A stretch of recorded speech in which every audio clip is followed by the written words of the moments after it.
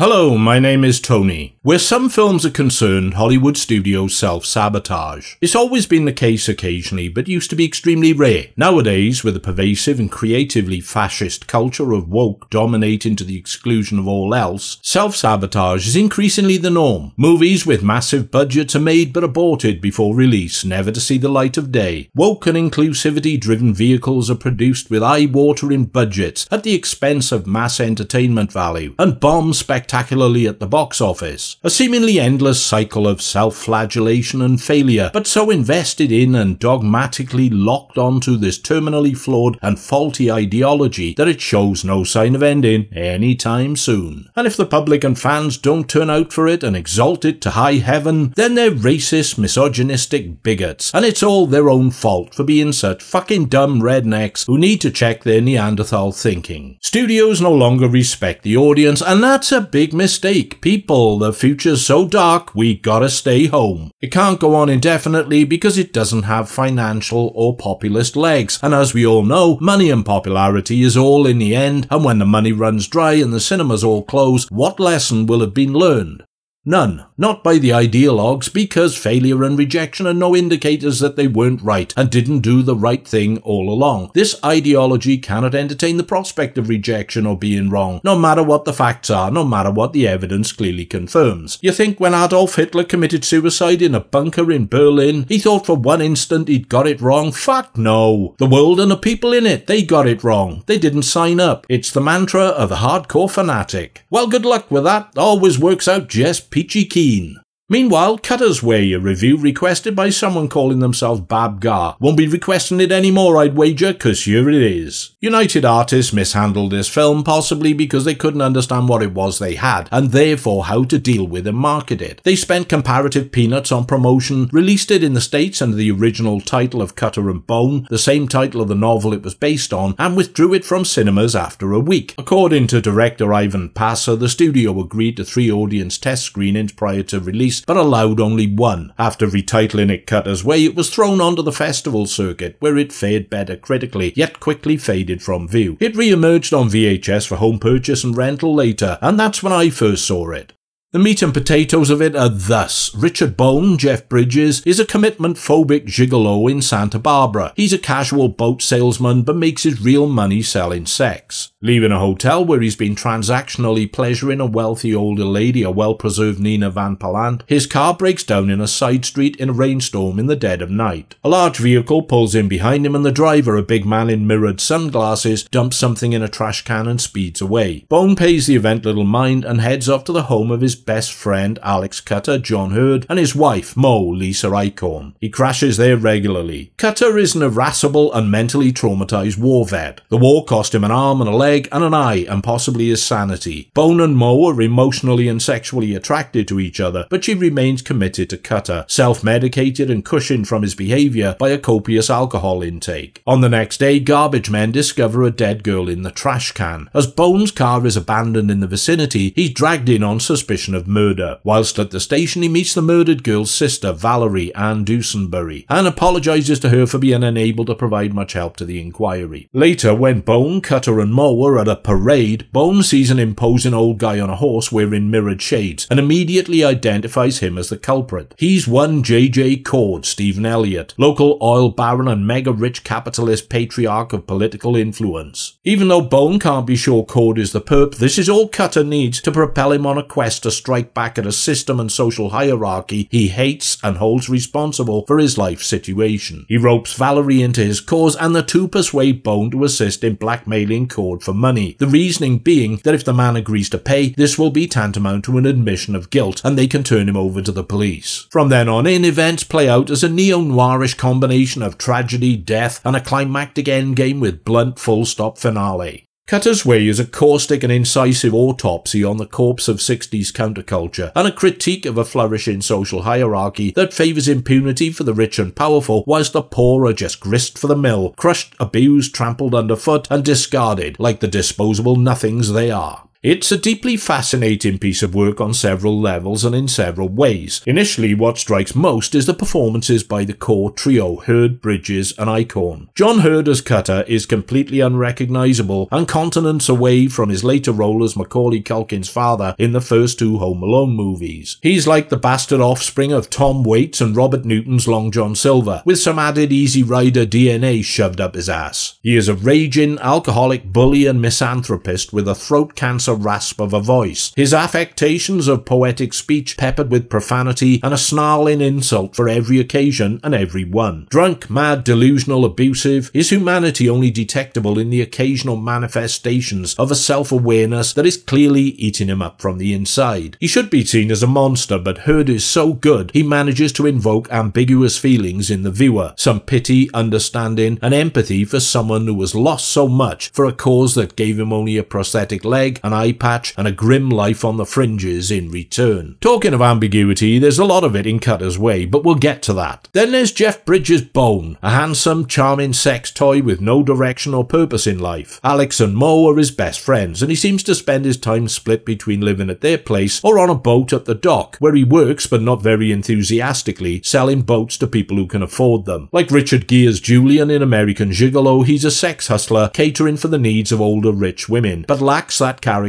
drive, ambition or backbone. Bridges reaffirmed just why he was one of the best screen actors of his generation, as a charismatic charmer who only aspires to casually drift and coast through life. Last thing he wants is to be part of a murder investigation or to join a crusade. Of the three, Lisa Eichhorn's Mo is the most sympathetic, the bruised feminine apex of a weird love-hate triangle. She drinks heavily, cares about and for Cutter, who treats her appallingly, and she clearly has sexual and emotional feelings for Bone. She tries to be the voice of reason, but any reasonable sound she makes falls on dismissive and deaf ears. Again, performance-wise, she's hard to fault. Eichhorn projects a crushed, vulnerable and damaged soul, with a sense of aching and longing for some better life that doesn't seem attainable anytime soon. Cutter's way didn't resonate favourably with most critics, and the public showed it minimal interest. I believe it's a lot to do with how it goes out of its way to be ambiguous and doesn't like to share information freely. If at all in most circumstances, it raises questions readily enough, but has no intention whatsoever of answering them. Was the expectation that the audience wouldn't ask in the first place, just accept what is seen and heard, or fill in the blanks themselves? I can only guess, because to my knowledge, no one involved in the film has ever elucidated. Almost everything has remained unanswered. So here's what you won't be told and won't ever know, and as an example of where we're at, to give you some idea of the approach, even the Vietnam War is never mentioned by name, just vaguely referred to as the war. We glean that Cutter is a war vet, but what war is never clearly established. We can assume, and it makes sense time-wise, that it's Vietnam. But this is an example of how information-shy and narratively tight-lipped Cutter's way really is. See how it works? How Cutter and Bone are best friends, we don't know. There is no backstory or history provided. They're not two people you'd immediately put together as best buds. Is Cutter's blackmail plan on the level? Valerie thinks it is, but both Bone and Mo have serious doubts, thinking that if he's successful in extorting money from Cord, he plans to keep it. When Cutter's house burns down, incinerated Mo to death, is Cord responsible? Cutter sent him a threatening blackmail note just before this happens, but we are not privy to the truth. So was it an accident, coincidence, suicide, what? Speculation is all we're left with. In this film, you either don't know anything at all, or you don't know anything for sure, and not everyone is comfortable with that. Me, I don't mind it much, apart from the fact that Valerie disappears from the narrative just prior to Cutter's house burning down and is never seen or heard from again. Now you see her, now you don't. The film burns some significant time, setting her up as a prime mover in Cutter's blackmail plan, establishing a relationship with Cutter and Bone. Consequently, wondering where the hell she went is something of a distraction. Did Cord kill her too? Did she just bail out? Did the studio cut the rest of her role for some reason? I don't fucking know, and neither will you. Cutter refers to Melville's Moby Dick early in the film, and it provides the initiative to wonder if he imagines himself as a righteous Ahab character on a crusade to do battle with a great white behemoth. Certainly, there's also a touch of the Don Quixote about his obsessive drive to tilt at a particularly impregnable windmill in the form of J.J. Cord. After Mo's death, he blames Cord, and revenge becomes more his motivation than seeing justice done for a murdered girl or to tear down the hierarchy. When he and Bone infiltrate celebrate a garden party in the grounds of Cord's stately home, Bone is caught by security and taken before Cord. Chased by heavies, Cutter rides a horse out of the stables, leaving mayhem in his wake as he gallops through the grounds scattering guests and buffet trestles. A disabled and gnarled white knight on a white charger chasing down a dragon. Thrown by the horse through the window of Cord's drawing room, he is seemingly killed. Bone rushes to his side and takes his automatic pistol. He places it in Cutter's dead hand and aims it at Cord. 2 men, 2 fingers on the same trigger. Finally, Bone has found enough grit and vertebrae to commit to something, to take a stand. It was you. He accuses Cord. What if it were? Cord replies with the chilling confidence of the monstrously entitled. In a display of consummate sneering arrogance, he puts on his mirrored shades. Simultaneously, the screen goes black and there is a booming gunshot. The film ends, we don't see the outcome. We are left to construct it in our mind's eye. Just to be clear, I don't mind the lack of exposition, the ambiguity, the absence of character backstory and history, or filling in the blanks for myself, or indeed the ending. In my reading, it's simple. Cord is an evil monster who murdered a girl, dumped her like so much garbage in a trash can, and Cutter is right about him. He is so rich and powerful, he feels he is above the law and can sidestep all consequences. Whether Cutter wants the money or justice from the blackmail scheme or both, I'm indecisive about, but judging by his hatred of the system, I lean a little more towards the justice angle. In the end, Cutter dies and Bone executes Cord. That's how I see it. Anyone else is at liberty to explain it differently. Judged from what I've experienced of his work, this is the best thing director Ivan Passer ever did. The score by Jack Nietzsche is wonderfully haunting and hypnotic. Jordan Cronenweth's cinematography is dazzling and crisp, making good use of the Sunsplash Santa Barbara locations, infusing the daylight scenes with a glossy and plush veneer of colourful menace and unease. Cronenweth went on to do stellar lens work on Blade Runner. Screenplay by Jeffrey Allen Fiskin, who these days is a writer and producer for the detective series Bosch, has a lot of smart lyrical dialogue that manages to be clever in an uncontrived way. The construction of the narrative is fine, but it does slow to a crawl when Bone and Mo get together for the lead up to the inevitable bedroom scene. This drags a bit. The main purpose is to illustrate further Bone's inability to commit to even spending the night with someone he genuinely cares for. He creeps out of bed and leaves the house. Next day, it is burnt down and Mo is dead. Before summing up, I'm going to mention once again that dropping a character from the narrative for no explicable reason was a serious misstep. It derails things. Sometimes a bit of clarity is needed now and then.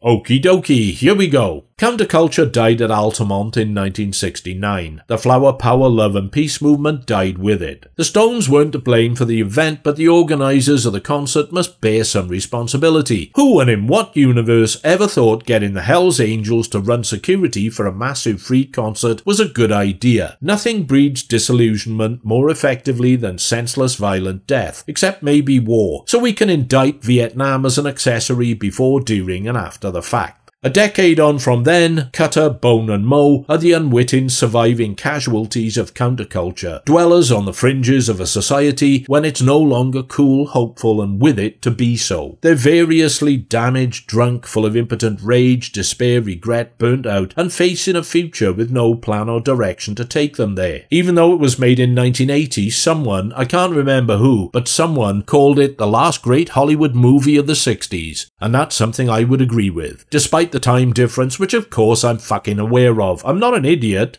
Well, it's a mesmerising and compelling mood piece packed with drama and great acting. Neo-noir classifies it as good as anything, and it was a great move to cast Nina Van Pallant in a cameo role in Touchstone. She co-starred with Elliot Gould in Robert Altman's The Long Goodbye in 1973, perhaps the film for which the term neo-noir was coined. Cutter's Way is flawed, certainly, but an instant cult item that remains as powerful and provocative now as ever. It deserves exposure to a wider audience immediately and watching more than once to get the most out of it.